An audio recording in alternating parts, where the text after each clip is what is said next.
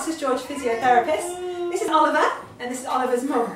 Oliver has been using a Gazelle, and the reason he's been using a Gazelle is because he's had problems with his hip, particularly his right.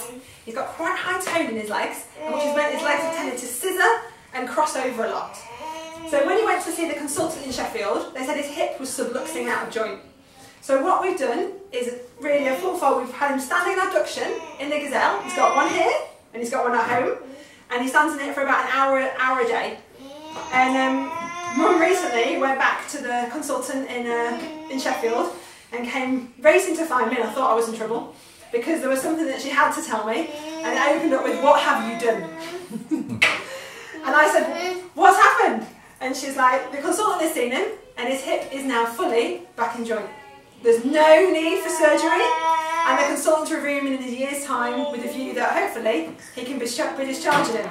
At which I at a point said, "It's not what have I done, what have we done?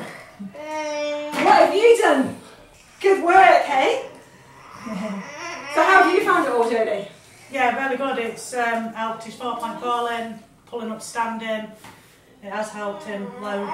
Since his hips come back in joint, yeah, he's just progressed dramatically, really quickly as well. Like overnight, he wants to pull himself up standing, crawling.